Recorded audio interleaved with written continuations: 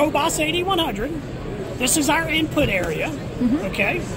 So we're going to use drawers. Each drawer holds up to 100 samples. The only thing I'm doing here is loading as spun or unspun. That's the only sort I need to do. If I'm doing unspun, then I'm going to bypass the centrifuge. Okay? Spun, I come in, it's going to pick up the sample, it's going to take a picture, it's going to identify the cap color to match specimen type to the test order.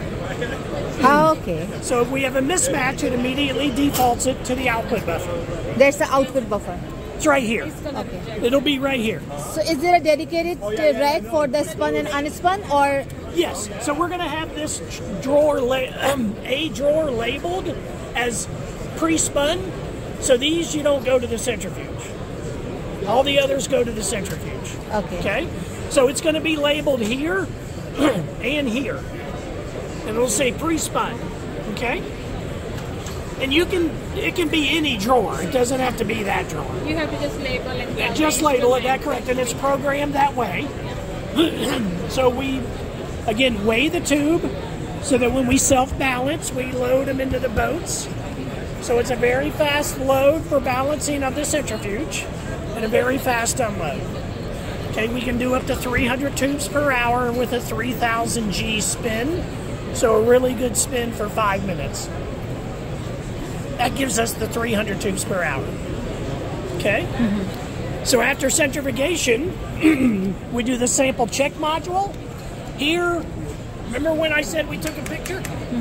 Okay, we take a picture here, and we're looking at the serum or the plasma, and we're going to identify hemolysis lipemia nicterus. Okay? But we got to have a window to see the serum and plasma. So it may require some education with the nurses if they're labeling tubes, that we have a window.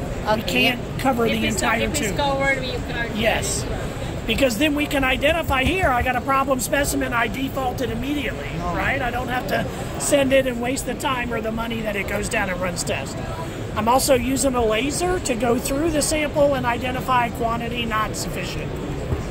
Okay, so this sample check is done here, so that I'm not sending tubes to the analyzers without having that check done. So here is checking sample integrity. That's correct. HIL, sample volume. Yep, because on your chemistry module, we do the serum indices, but this does it here instead of on the analyzers. Okay. Okay, here we're decapping. We can decap any tube. Nothing requirement there, just we don't have any limitations. And then that primary tube right there is being delivered to the analyzer.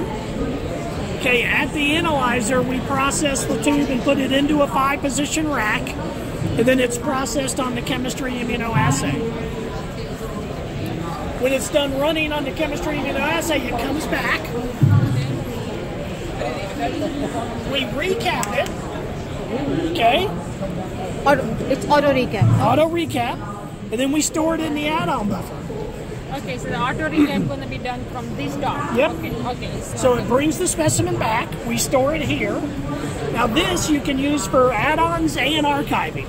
Okay. So for add-ons, when Infinity checks and says, hey, I got a pending test, it'll automatically pull that sample, send it down to the analyzers, run that pending test, and then bring it back automatically. So when we do the add-on test, it's already going to measure the volume, that are we able to add on from here, or it still has to go there? So you can program it that it decaps it and goes back to the sample check module. But if you've already done that and you know you have enough, you can have that programmed in it as well. Now the only thing you may have to do to get that add-on to work is you may have to take the add-on, which is maybe a different accession number, and add it to the accession number that's in here. Okay, because that may be the way your LIS does it today. A lot of customers do it that way. So the person, instead of going to get the tube, they look up the tube, find it, add it to the existing section. I'm going to find the tube for you. All you are doing is just relabeling with a new number. Yeah, you're just going to tell it to, you find the specimen in Infinity, it says it's here, you add the test to that accession number that's here, automatically pulls it, runs it, and brings it back and archives it.